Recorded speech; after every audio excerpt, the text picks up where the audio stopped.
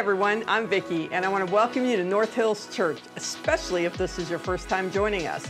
We're going to get started in just a few minutes, but first, here's this week's Need to Know. On Saturday, April 13th, North Hills will be hosting the annual Living Joyfully Widows Conference. This is a community-wide event, so please stop by our welcome desk and take some invitations to share with your family, friends, and neighbors. We would love to bless as many women as possible.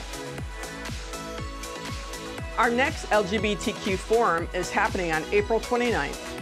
If you or someone you know is struggling with LGBTQ issues, or if you want to learn how to talk about difficult questions with grace and truth, this forum is for you. Head to our website to register. Join us for our upcoming child safety training, Safe and Sound, on April 28th at 8:30 or 5 o'clock. This training focuses on the issues of child safety and the church and reviews our NHC child safety policies. All of our children's volunteers attend this training, and we would like to make it available to our entire church family to participate. Please register on the website. You might remember a few weeks ago, Peter mentioned that the elders are reviewing our doctrinal statement. We want to invite all members to go to our website under the main menu, and you're going to see a place where you can click Doctrinal Statement Review. Once you do that, we're inviting all members to reread our present doctrinal statement. We hope this will get us all onto the same page as we go throughout this process. That's all for now, but don't forget to listen to our podcast that takes a deeper dive into all things North Hills. You can listen on Apple, Spotify, and our website. Have a great week, everyone. Toodaloo, buckaroos. Good morning, church. Y'all stand with us and let's sing together to our Lord and King.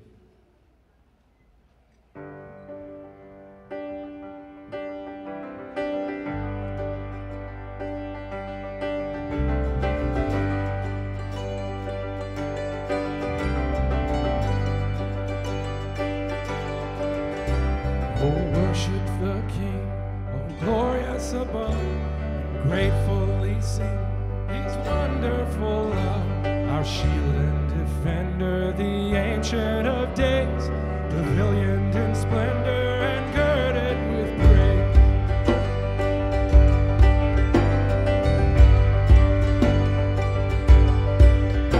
Oh, tell of His might, oh, sing of His grace, whose robe is the light and canopy space. His chariots a wrath, a deep thunder clouds form, and dark is His path on the wings of the storm. You alone are the matchless King. To you alone be all majesty. Your glories and wonders, what tongue can recite? You breathe in the air, you shine in the light.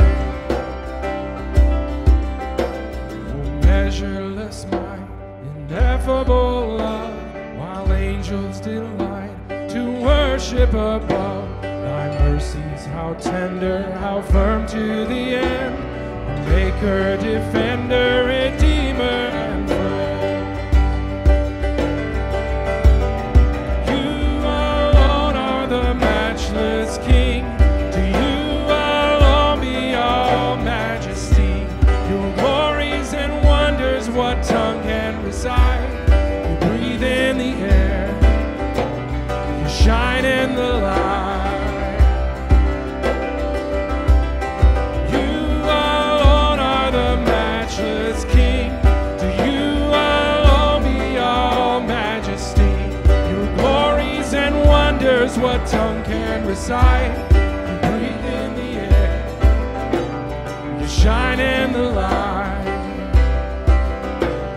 You shine in the light. You shine in the light. Oh, worship the King, all glorious above, and gratefully sing His wonderful love. Our shield and defender, the Ancient of Days, pavilioned in splendor and girded with praise.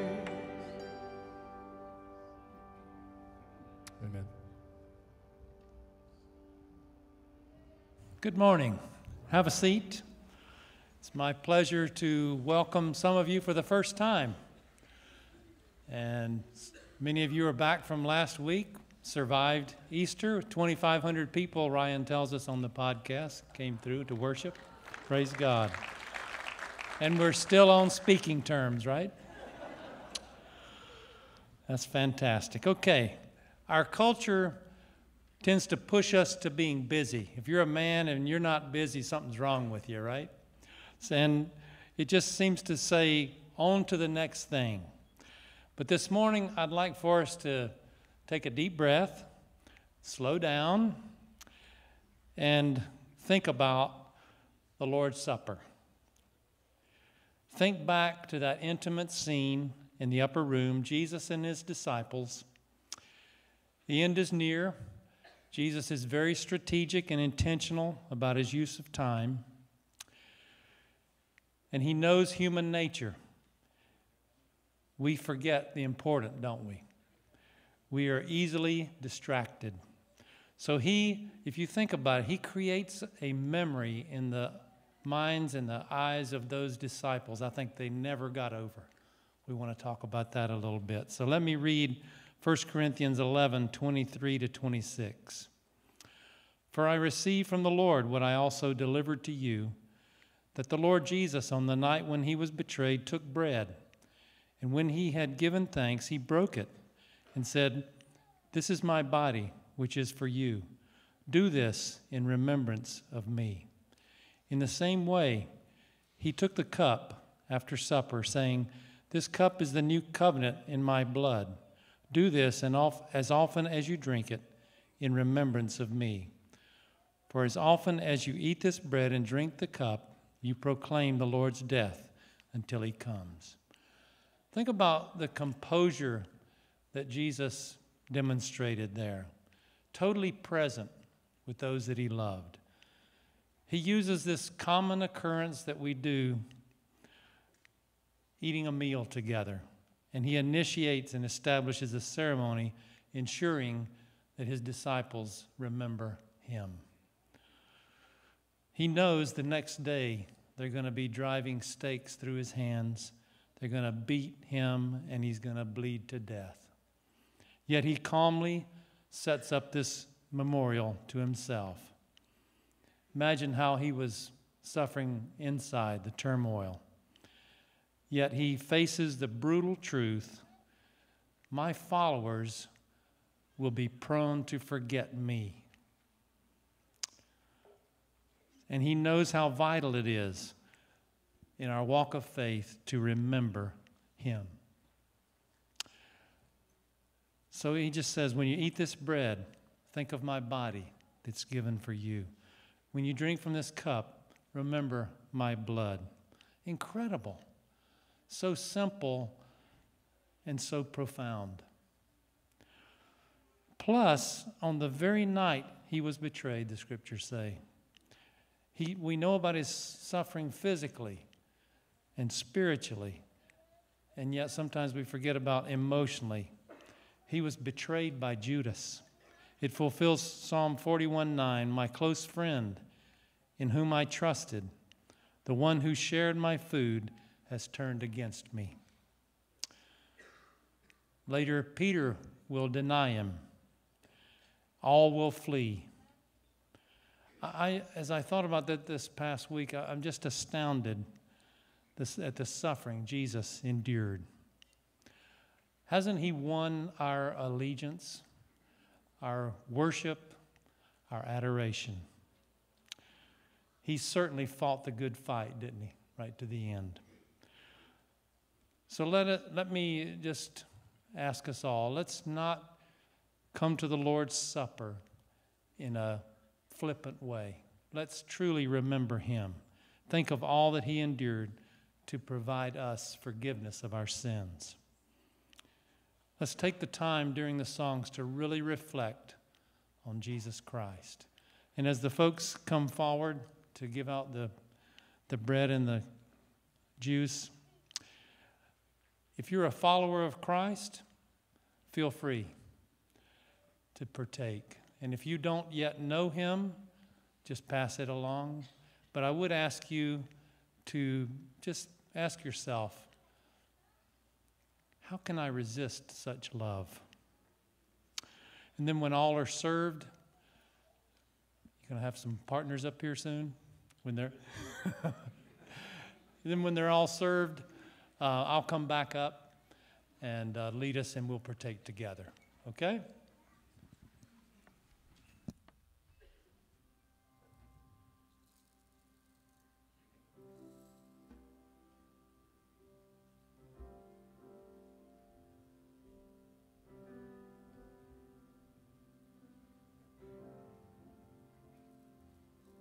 You came down from heaven's throne.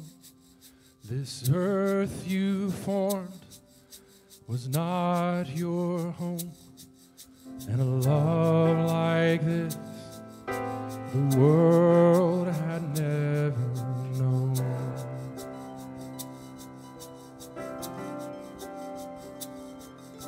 A crown of thorns to mock your name.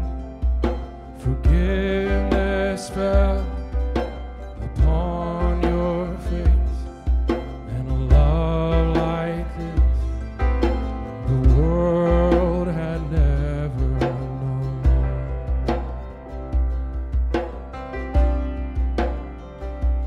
On the altar of our praise, let there be no higher name. Jesus, Son of God, you laid down your perfect life. You are the sacrifice. Jesus, Son of God, you are Jesus, Son of God. You took our sin, you bore our shame, you rose to life, you defeated the grave, and a love like this the world had never known.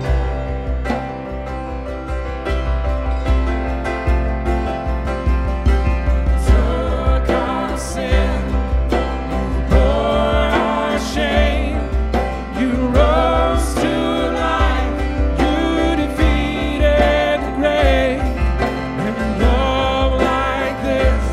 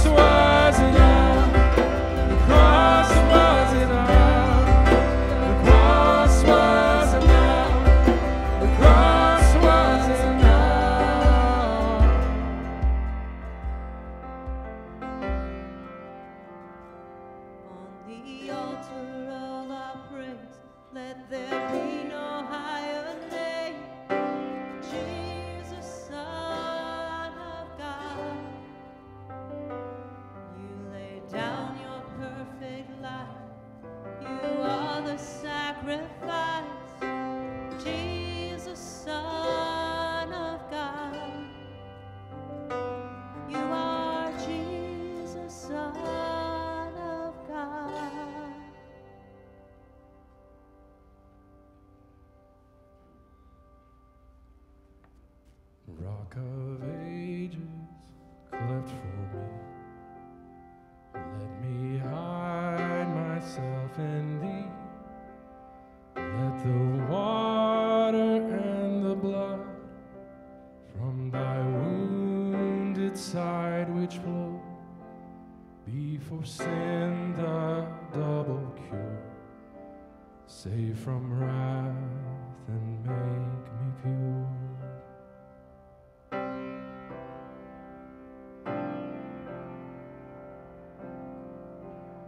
Not the labor of my hands can fulfill thy law's demands. Could my zeal no respite know? Could my tears forever flow? All for sin could not atone. Thou must save, and thou alone. Nothing in my hand I bring, simply to thy cross I cling. Naked come to thee for grace. Helpless I cry out for grace. Foul I to the fountain fly. Wash me, Savior, or I die.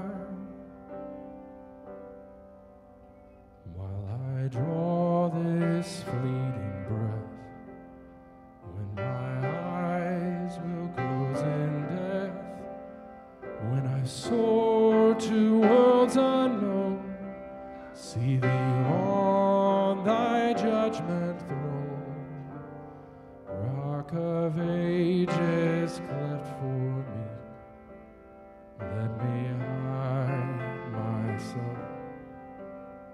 Let me hide myself. Let me hide myself in thee.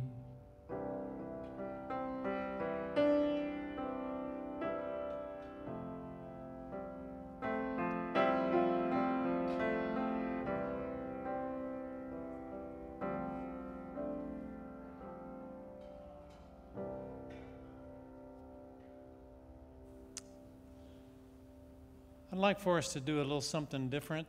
I'd like for us to express together verbally our heartfelt appreciation to the Lord for his sacrifice. So if you'd just repeat these words after me. Lord Jesus, we remember you. And thank you for dying for us.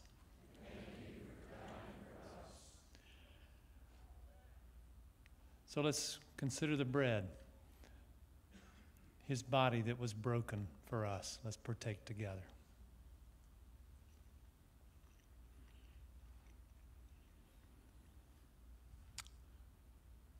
And let's take the juice. Let's consider together the blood of Jesus Christ that bought our forgiveness, and partake together.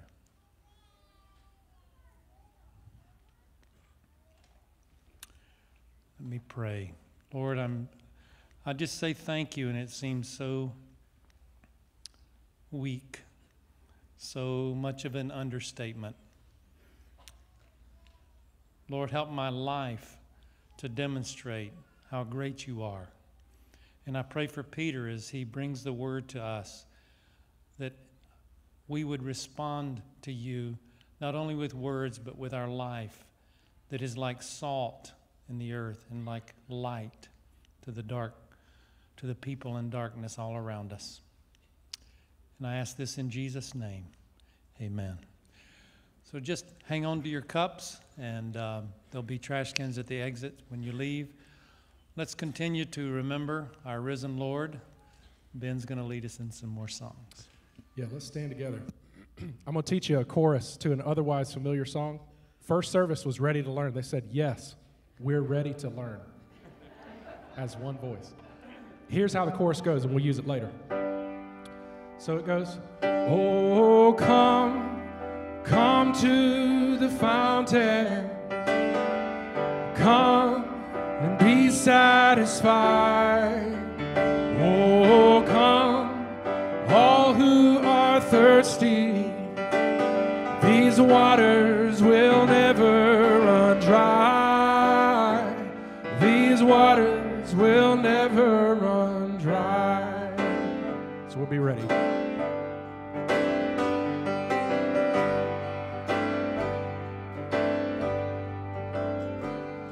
There is a fountain filled with blood, drawn from Emmanuel's veins, and sinners plunged beneath that flood lose all their guilty stains, lose all their guilty stains, lose all their guilty stains, and sinners plunged beneath that flood lose all their guilty stains.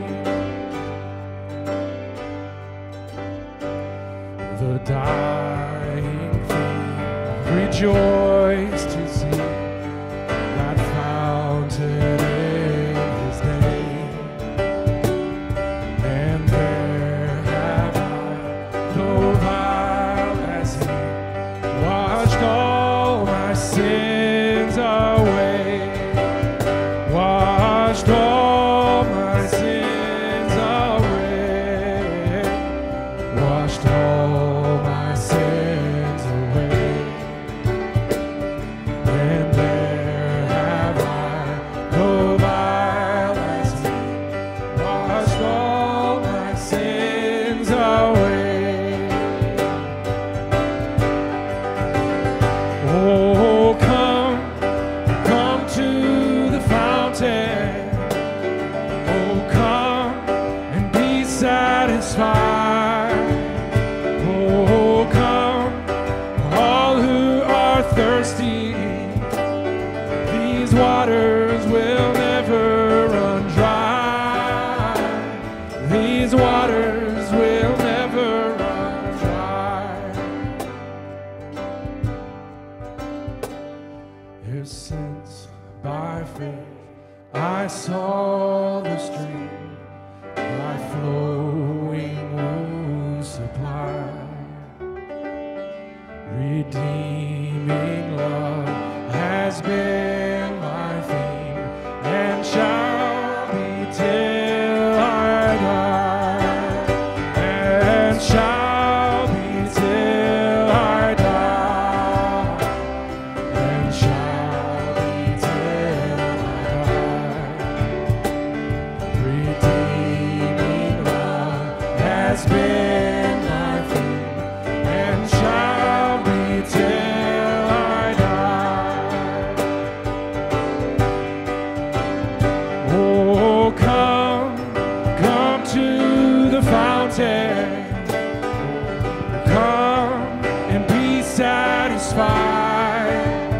Oh, come, all who are thirsty. These waters will never run dry. These waters will never run dry.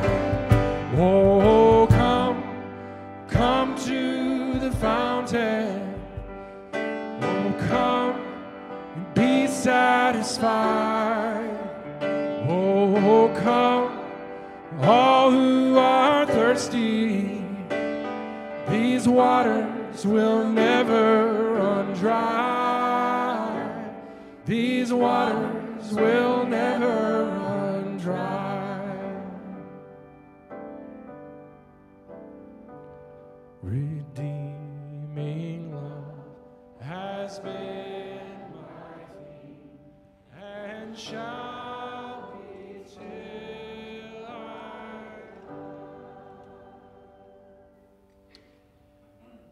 Father, we give you thanks for such a gift. Freedom, forgiveness. We wake up this morning swimming in your favor. Because of Jesus, there is no wrath. We thank you. And we ask that your Spirit would teach us now from your word what that looks like as this goes public, as such kindness fuels a different way of thinking and living in this world. We pray in Jesus' name. Amen. You may be seated. In the introduction to Jesus' most famous sermon, he begins by describing his citizens, the citizens of this kingdom, as blessed. Over and over again, blessed, favored. The unlikely ones, the poor in spirit, the ones who have mourned, the meek, those who hunger and thirst for righteousness. And these unique qualities don't lead to applause, they actually lead to inevitable persecution, verses 10 through 12 of Matthew 5. But Jesus ends this introduction to his most famous sermon by communicating two vivid images, salt and light. Like if you want to know what these blessed ones are like, this is where he ends. You are the salt of the earth, verse 13. Now, what does this mean? It's not an easy question to answer. One website suggests that there are over 14,000 uses of salt. Today, we take salt for granted. But in ancient times, it was coveted and necessary for life. Like whole towns at certain places were built near salt licks. In ancient Greece, salt was traded for slaves, which is where the expression came. He's not worth his salt. Roman soldiers were paid salt money, salarium argentum, which is where we get the word salary. So every time you make a salary, you're literally earning salt. There's been a long-standing superstition that spilled salt is a bad omen. You get a glimpse of this in the painting by Leonardo da Vinci, The Last Supper. If you look really closely, right next to the right arm of Judas, you see a bowl of spilt salt. Battles have been fought over salt. In 1777, Lord Howe captured General Washington's salt supply. Salt has been a condiment. It's been used for toothaches or a means of paying taxes. Newborn babies still in some countries are rubbed down with salt. Now, let's bring this down a little bit from 14,000 uses to 3 possible interpretations as to what Jesus means. You are the salt of the earth. Number 1, salt calls attention to God's covenant faithfulness. Like in Leviticus 2:13, you shall season all your grain offerings with salt. You shall not let the salt of the covenant with your God be missing from your grain offering. With all your offerings you shall offer salt. So the salt of the covenant is the permanence of the covenant. Christians are to the earth what salt is to the offering, communicating the durability, dependability, covenantal faithfulness of God. Number 2, salt brings out the best in society. Salt is a flavoring, even in the ancient world, a fertilizing element. An illustration of this could be seen in Colossians 4:6. Let your speech always be gracious, seasoned with salt, so that you may know how you ought to answer each person. So as grace-filled speech seasons communication, like keeping it from becoming tasteless, so followers of Jesus season life on earth. So Christians in this view are a purifying, transforming influence on society. That's the positive side. The negative of that same point could be described as salt, number 3, preserves society from corruption and decay. So it not only promotes the best, but prevents the worst.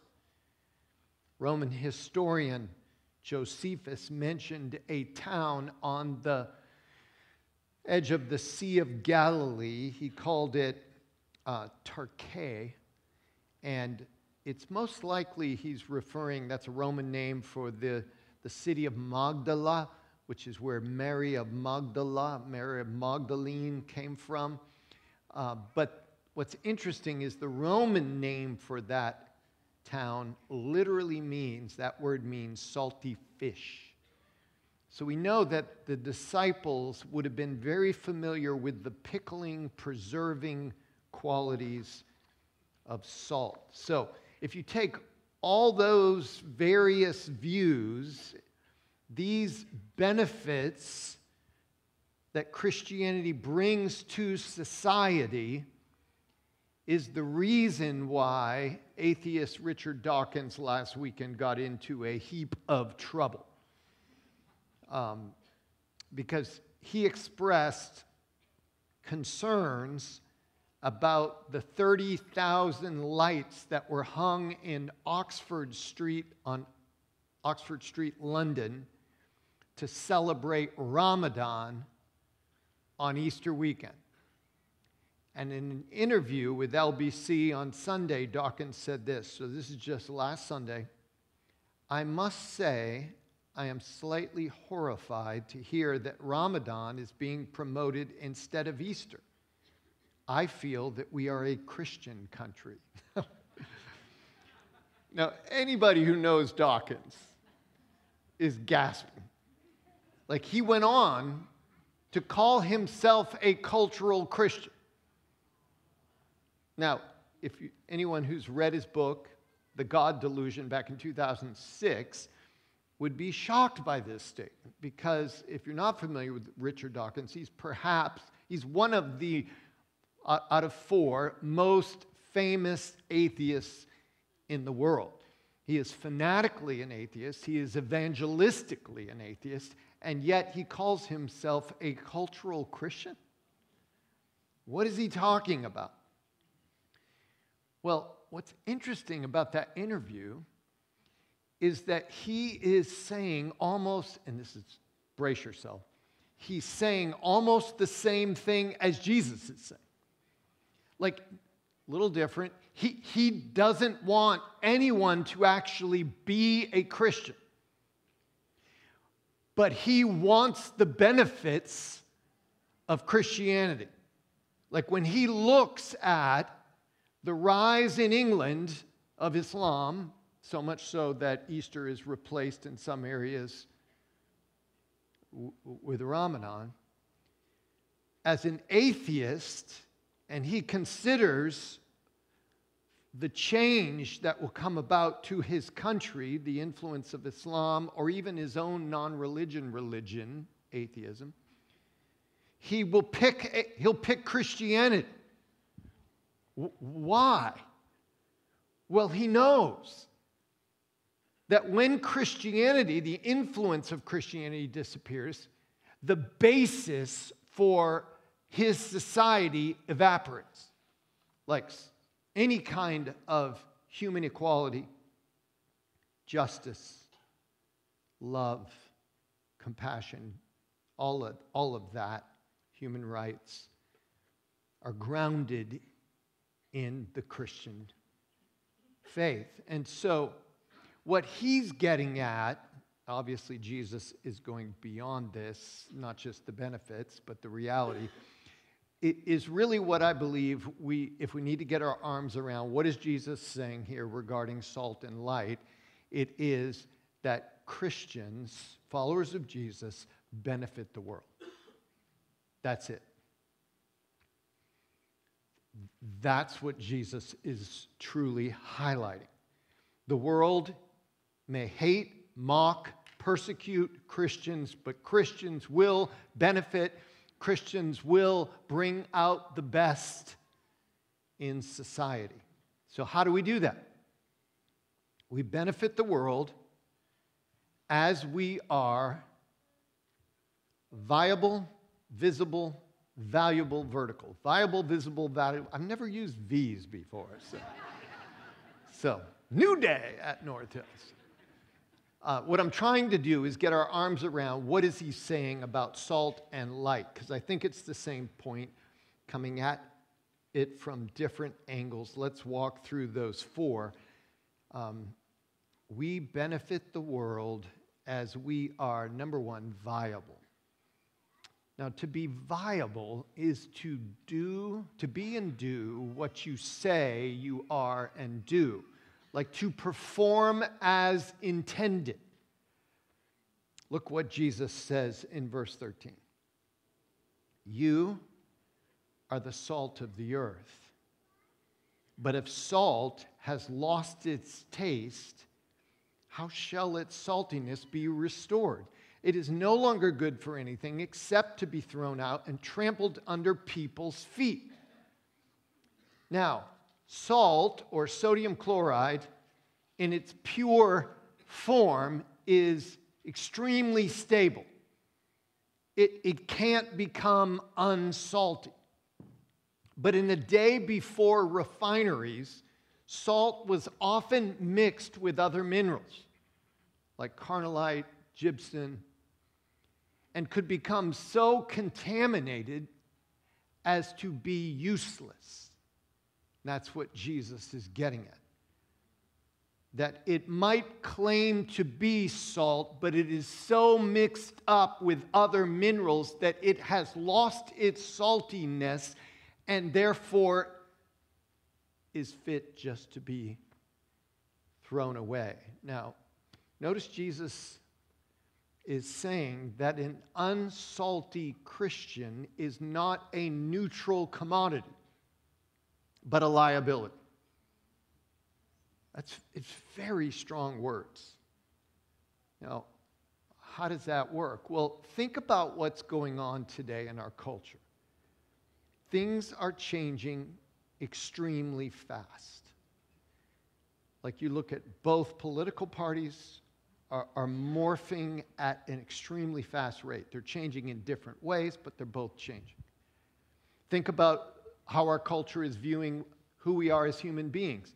The meaning of marriage is morphing at an extremely fast rate. What it means to be a man, what it means to be a woman, everything's up for grabs. But what's interesting, if you're tuned into history, you realize that even though the names are different, a lot of the changes that are occurring today were in Greece, were in Rome.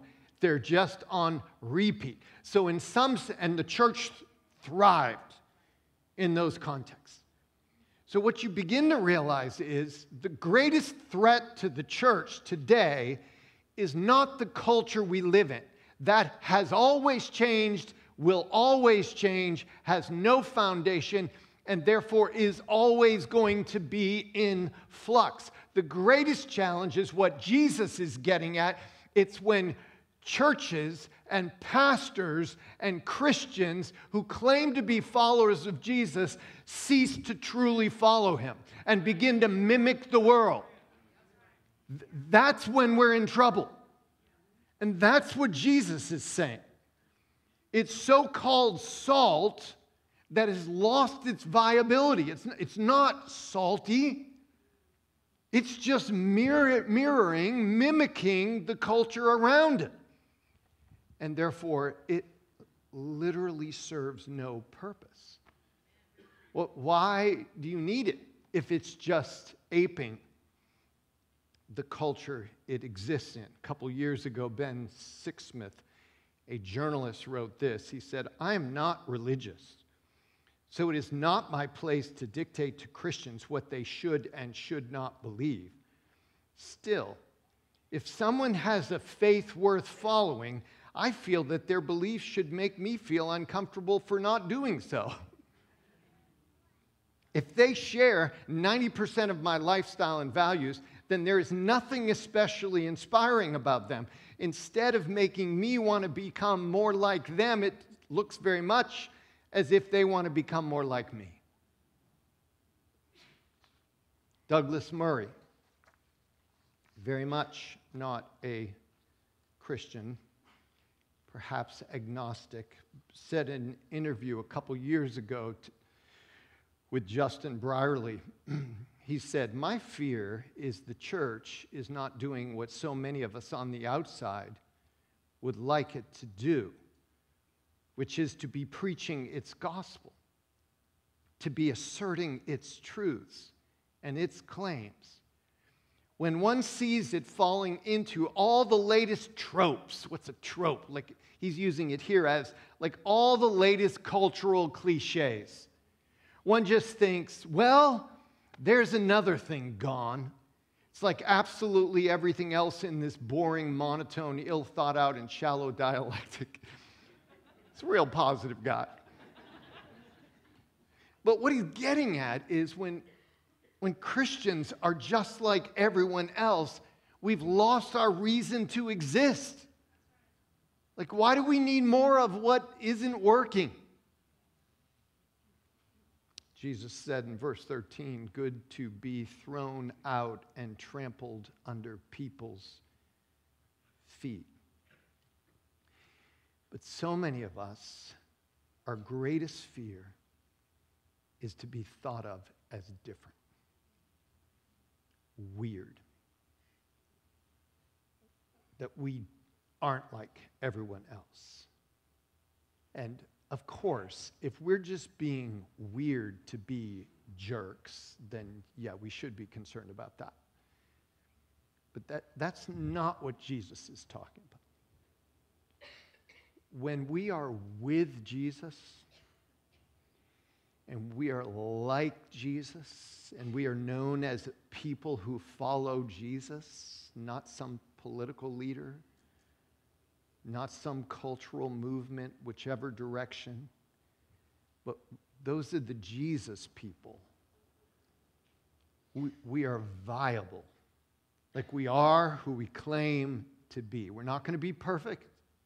We're going to mess up, and the world is going to mock us and misunderstand us and misrepresent us. Don't think that if you do this, everybody's going to applaud. No. But we benefit the world when we are, number one, viable, when we are who we say we are. Second, we benefit the world when we are visible. Now, here Jesus is switching from salt to light, but I believe he's getting at the same point. Look at verse 14. You are the light of the world. And that's emphatic in the original. And it's quite a remarkable statement when you consider the fact that without Jesus, we were darkness. Not just lived in darkness, we were darkness. We lived in darkness. We loved darkness. If we have a choice between being open and honest, we'll stay in the shadows. We'll try to get people to think things about us that are not true. We practiced works of darkness. But with Jesus, our hearts become full of light. We become children of light. We put on armor of light. We become lights in a dark world. Let's quick digression here, because that reference there, Philippians 2:15, so interesting. Paul says there, we will be lights in a dark world if we are not disputing and grumbling. Now think about that. You want to be salt and light tomorrow at work? You could start one simple thing. Don't complain. And people will be like, whoa, what's wrong with this person? Like, don't be characterized by grumbling and disputing. And you will shine brightly. The bar is low, folks. Whew. Yeah, we can start there. That's what Philippians 2:15 is all about. Now, here Jesus uses two illustrations to communicate our visibility. One is a city set on a hill cannot be hidden. A city set on a hill cannot be hidden. A couple of years ago, my wife and I were at the Sea of Galilee. And this is my wife walking on the Sea of Galilee. Do not be deceived. It is our skillful camera work. But if you look across the Sea of Galilee at night, and this is not far from where this sermon, Jesus taught this sermon. So when he talks about a city set on a hill cannot be hidden, in their minds, they're thinking about looking, they can see the Sea of Galilee from where he's teaching. They're looking across. Now, of course, that city's a little brighter today because of electricity, just a wee bit. But whether it's oil lamps or electric lamps, when you have light in a dark place, especially up on a hill, Jesus is simply saying it can't be hidden. Second illustration, he says, nor do people light a lamp and put it under a basket or a bowl, but on a stand, and it gives light to all in the house. Now, he's just using a little basic logic there. Why would you spend money on valuable oil to light a lamp and then cover it up? Doesn't make sense.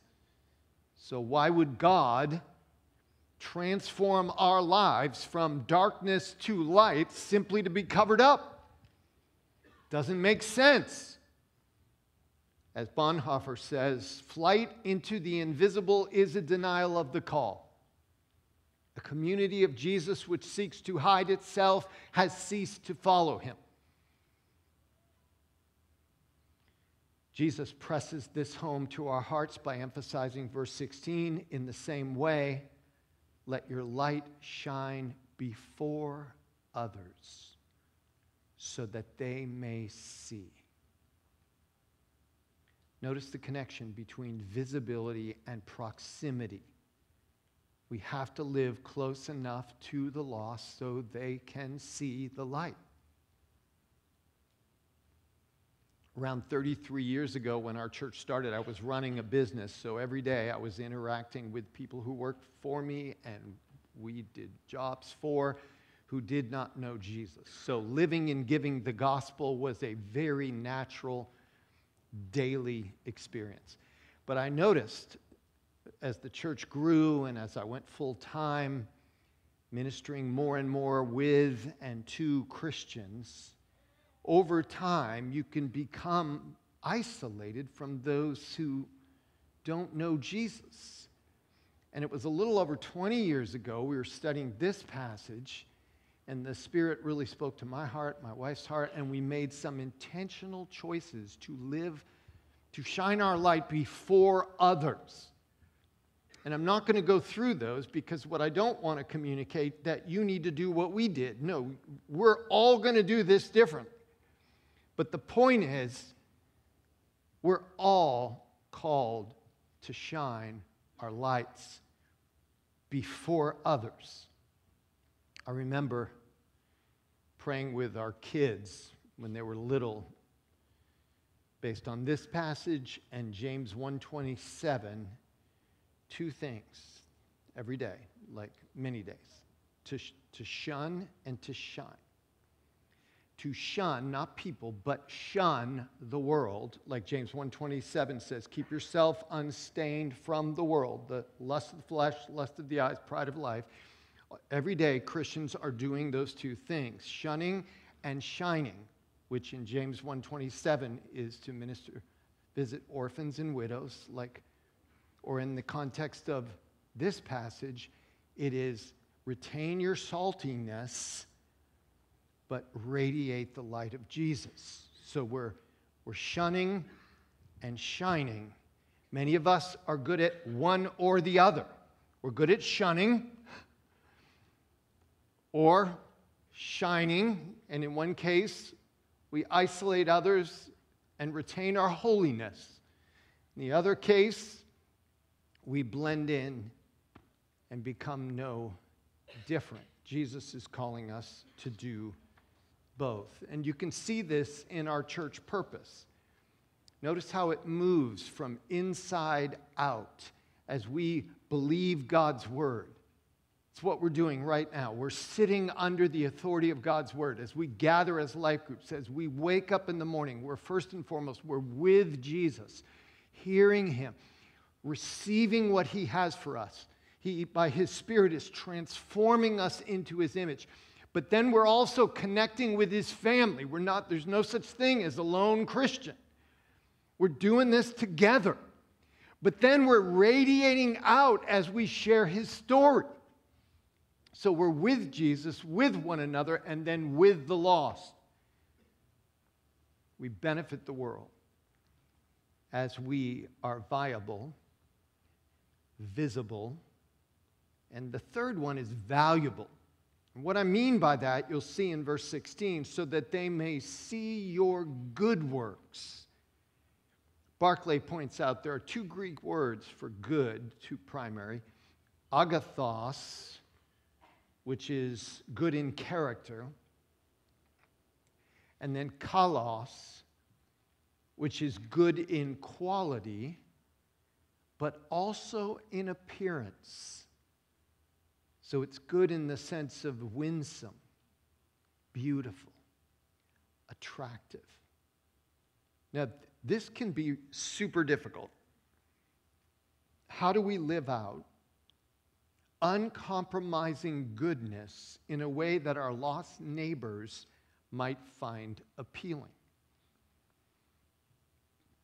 The early church wrestled with this. This is the question. What does it mean to be salt and light? Life in the Roman Empire could be extremely difficult.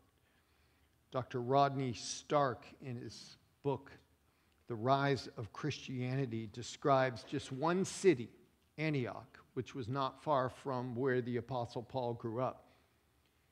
Any accurate portrait of Antioch in New Testament times, Rodney Stark writes, must depict a city filled with misery, danger, fear, despair, and hatred. A city where the average family lived a squalid life in filthy and cramped quarters, where at least half of the children died at birth or during infancy. Now just pause for a second. Imagine that. How many kids do you have? Half of them not living through childhood. And where most of the children who lived lost at least one parent before reaching maturity. A city filled with hatred and fear, rooted in intense ethnic antagonisms and exacerbated by a constant stream of strangers. A city so lacking in stable networks of attachments that petty incidents could prompt mob violence. A city where crime flourished and the streets were dangerous at night. And perhaps above all, a city repeatedly smashed by cataclysmic catastrophes where a resident could expect literally to be homeless from time to time, providing that he or she was among the survivors. Now, in this context of disease, poverty, crime, calamity, Christians became known for their beautiful sacrificial works. The church thrived in this city. As Shanti Feldhahn summarizes Stark's analysis of Christianity in the first 2 centuries with these words, Stark was puzzled at how a marginalized, persecuted, often uneducated group of people were able not only to survive, but thrive. He concludes that a key reason was their willingness to sacrifice themselves out of love for each other and for their world. This sacrifice released an explosion of light and heat the world had never known. Let me give you one example. In an article in Christian History, Dr. Stark described how Christians responded to 2 of the great plagues, there were many more, that wiped out a third of the population. AD 165 and AD 251. The willingness of Christians to care for others was put on dramatic public display. Pagans tried to avoid all contact with the afflicted, often casting the still living into the gutters. Christians, on the other hand, nursed the sick, even though some died doing so. Christians also were visible and valuable during the frequent natural and social disasters afflicting the Greco-Roman world: earthquakes, famines, floods, riots, civil wars, and invasions. Even in healthier times, the pagan emperor Julian noted the followers of the way, that's what he called them, the followers of the way, support not only their poor, but ours as well. We benefit the world as we are viable, visible, valuable, and then finally vertical, so that they may see your good works and give glory to your Father who is in heaven. So we are vertical in the sense of Christians benefit the world when we know what to do with glory. It all goes up. Not out, not back,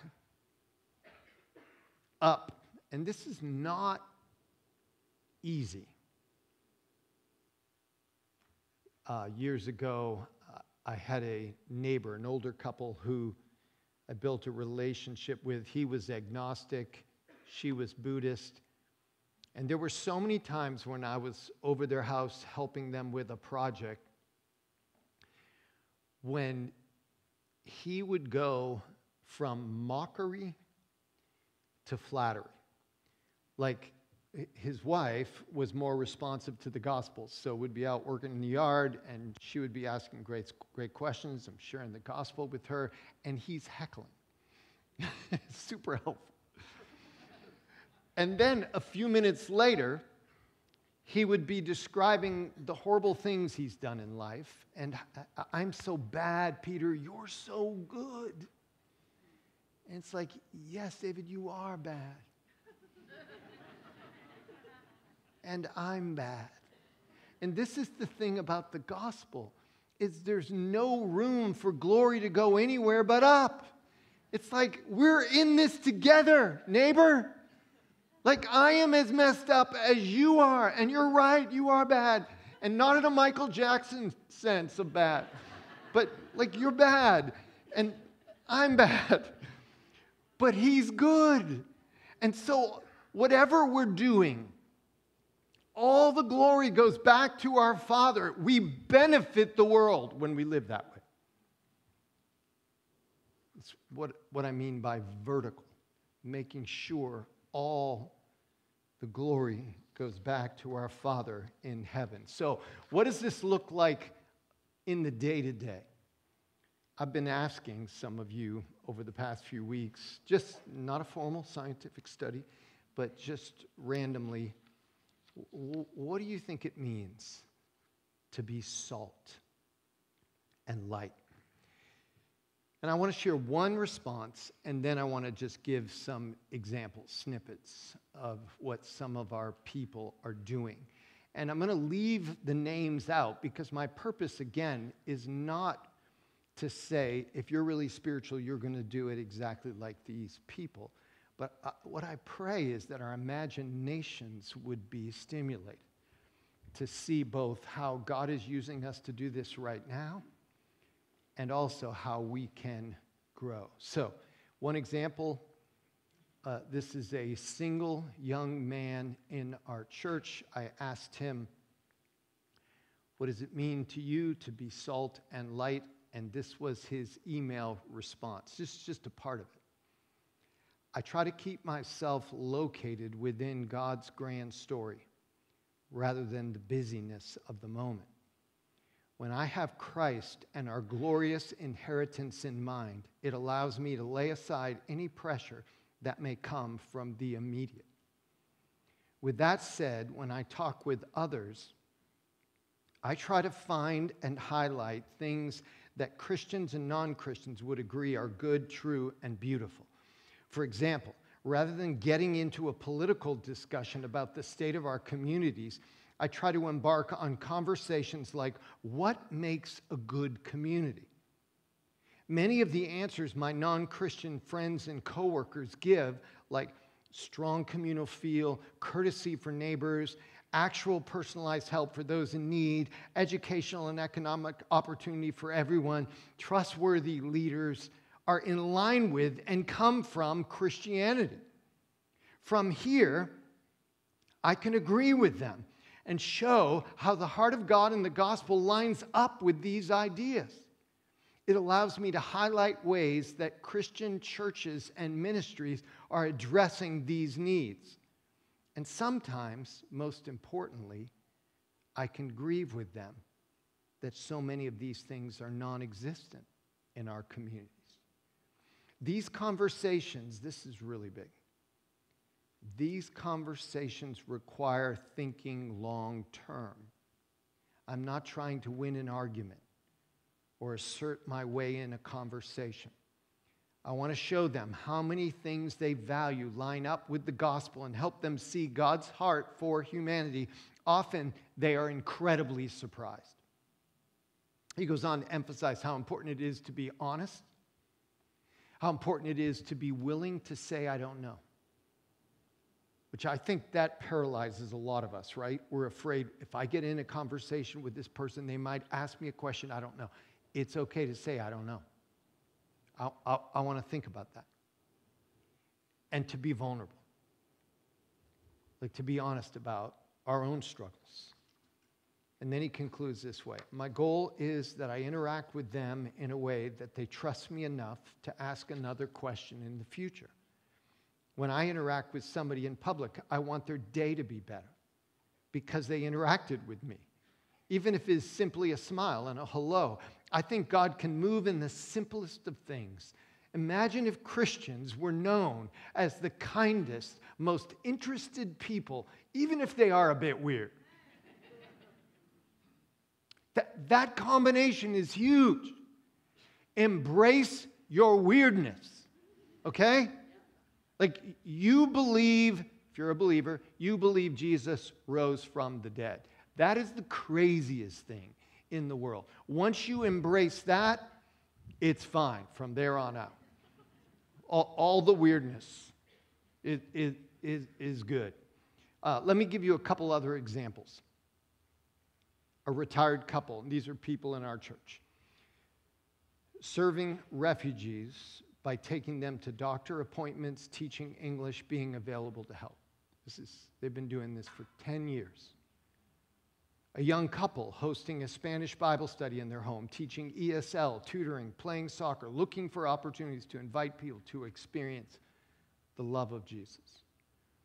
A retired man volunteers in Kids Stuff on Sunday, Literacy on Tuesdays, Good News Club on Wednesday, which is not easy. Numerous men consistently volunteering at church and in the community, helping single moms and widows with home repairs and projects. Speaking of widows, Laura Baker and her volunteer team will be serving widows here at our church April 13th all day. If you know a widow who could be encouraged, or if you would like to volunteer to help, you can jump on the Need to Know. Around 10 people gather each month month here to make 125 meals, and a team of around 10 people take these meals to the homeless and seek to love them well in Jesus' name.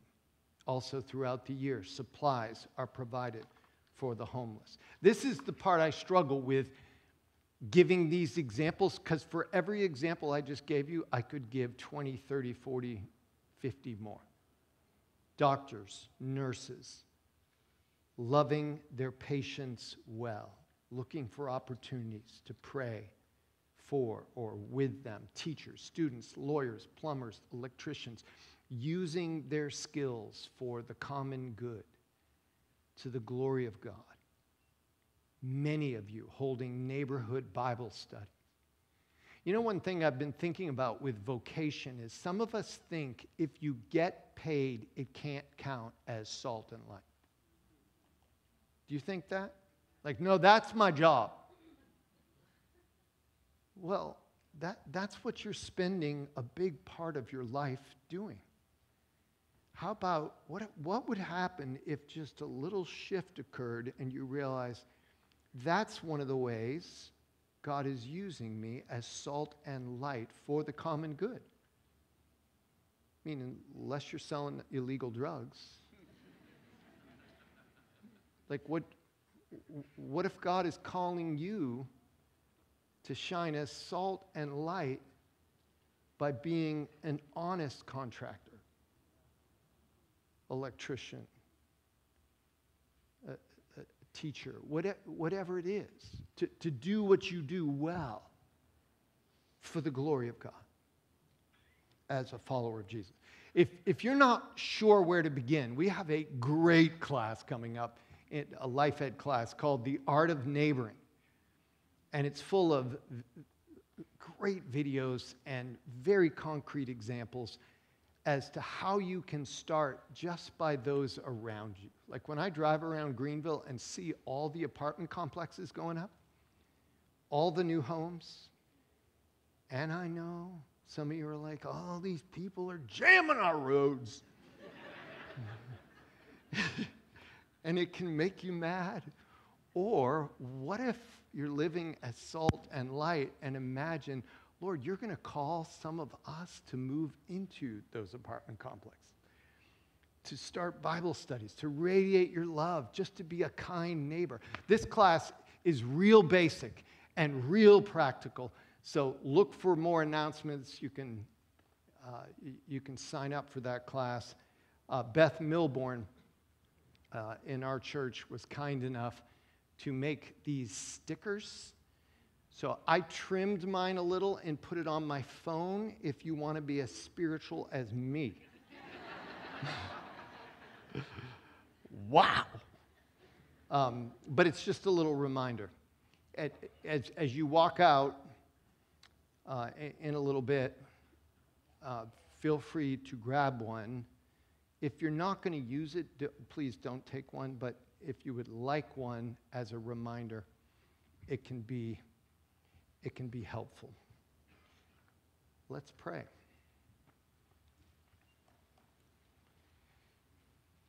Father, as we prayed last night, maybe the biggest thing for some of us right now is we need you to open our eyes to how you're already using us. Some of us have this feeling like we never can do enough and it's never right enough, and it can be so paralyzing. So I pray that you would open our eyes. There are just hundreds and hundreds of examples in our church family of your followers bringing kindness into their neighborhoods, opening their homes, baking a pie, listening to someone going through a struggle, doing quality work. Lord, open our eyes to what you are doing, and then expand our vision. The darker things get in our culture, Lord, it's the more you're calling us to radiate your light. May we be the kind of church that if North Hills disappeared tomorrow, our neighbors would be sad. That if Christians were not in a particular hospital or business or school or neighborhoods, apartment complexes, that people would notice. Lord, help us receive that not as some kind of threat or crushing burden, but an exciting vision for us to be viable, for us to be who you've made us to be, for us to be visible and radiate your light, valuable in the kind of works that we do, and vertical in the glory we give you. That we would be a people not characterized by grumbling about all the bad things that are happening, which there are plenty, and there always have been and will be. But we are a people who give thanks, and it makes a difference. And Lord, if someone here doesn't know you, may this be the morning when they put their faith in you. Thank you, Lord, for all you're doing. We give you glory in Jesus' name. Amen. Let's respond to worship. You can stand, and there'll be people up front. If you say, I really don't know where to begin, or I'm deeply burdened about a particular coworker or friend, or I just want wisdom, there'll be a prayer team up here who would be happy to pray with you now or after. Let's cry out to him.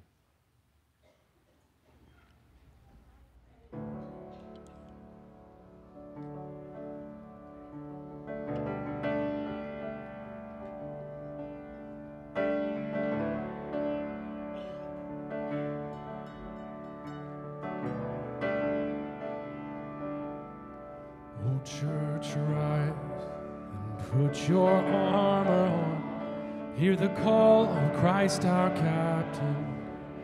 For now the weak can say that they are strong in the strength that God has given. With shield of faith and belt of truth, we'll stand against the devil's lies. An army bold whose battle cry is love, reaching out to those in darkness.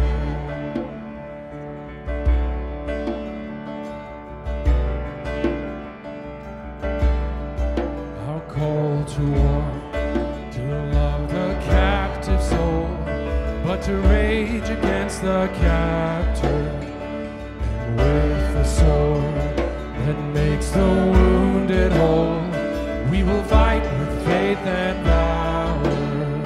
When faced with trials on every side, we know the outcome is secure, and Christ will have the price for which he died, an inheritance of nations.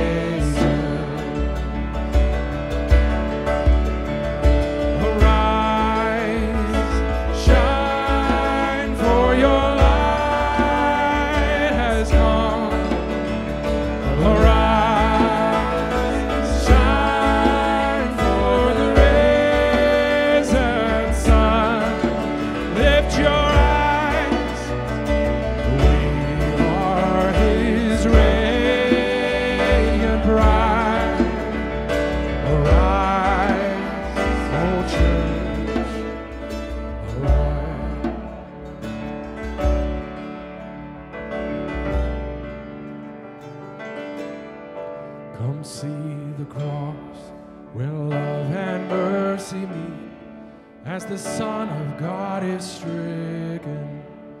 Then see his foes lie crushed beneath his feet, for the conqueror has risen.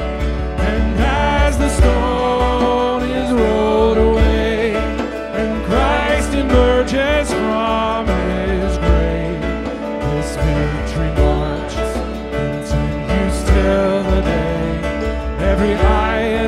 shall see.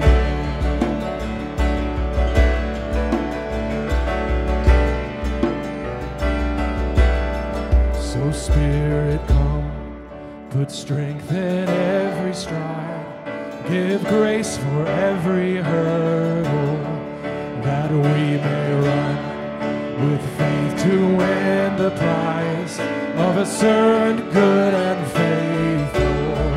As saints of old still line the way, retelling triumphs of His grace, we hear their calls and hunger for the day when with Christ we stand in glory. Arise, shine, for your light has come. Arise, shine, for the risen sun. Lift your eyes, we are His radiant bride. Arise, O church, arise.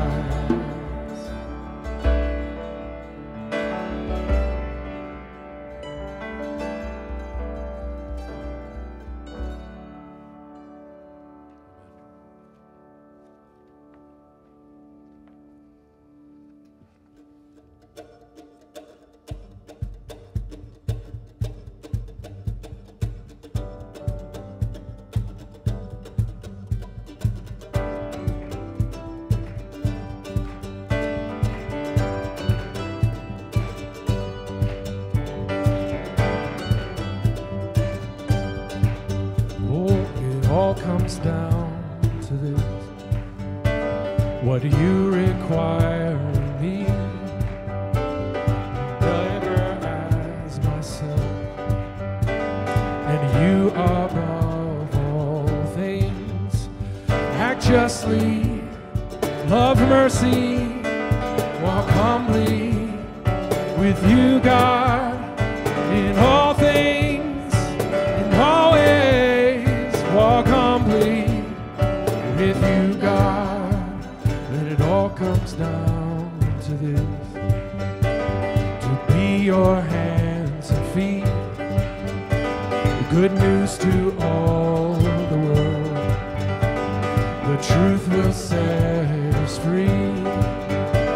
Act justly, love mercy, walk humbly with you, God, in all things, in all ways. Walk humbly with you, God.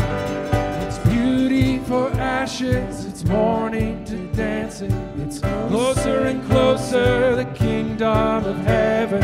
It's beauty, ashes, it's mourning to dancing. It's closer and closer, the kingdom of heaven.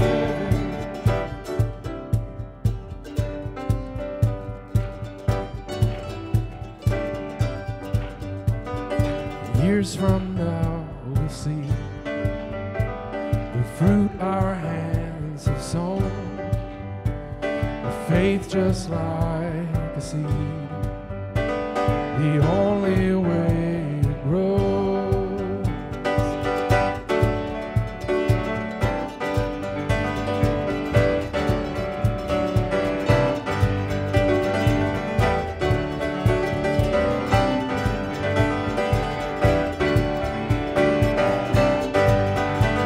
Act justly, love mercy, walk humbly with you, God, in all things, in all ways. Walk humbly with you, God. Act justly, love mercy, walk humbly with you, God, in all things, in all ways. Walk humbly with you, God. I think it was Martin Luther who said, God doesn't need your good works. Your neighbor does. What he's trying to capture is the fact that we as followers of Jesus, we're not doing good works to try to earn salvation or perform or prove something, impress anyone. Christ has done it all. As we began our service with, we are washed, we are clean, we are forgiven, we are loved with a love like no other love. And then out of that love, though, our neighbors, they don't know that kind of love.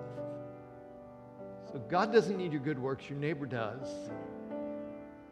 So just imagine this group of people going into all our various schools, hospitals, places of employment, businesses, neighborhoods, with the love and light of Jesus. Go in peace.